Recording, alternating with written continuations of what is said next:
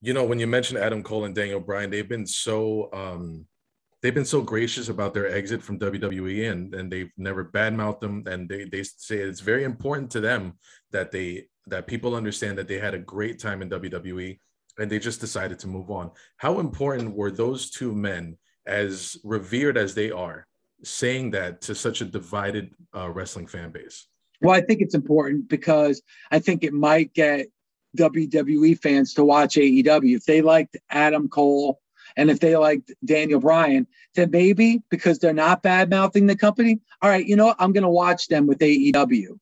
And they have no reason to complain. And it sounds better.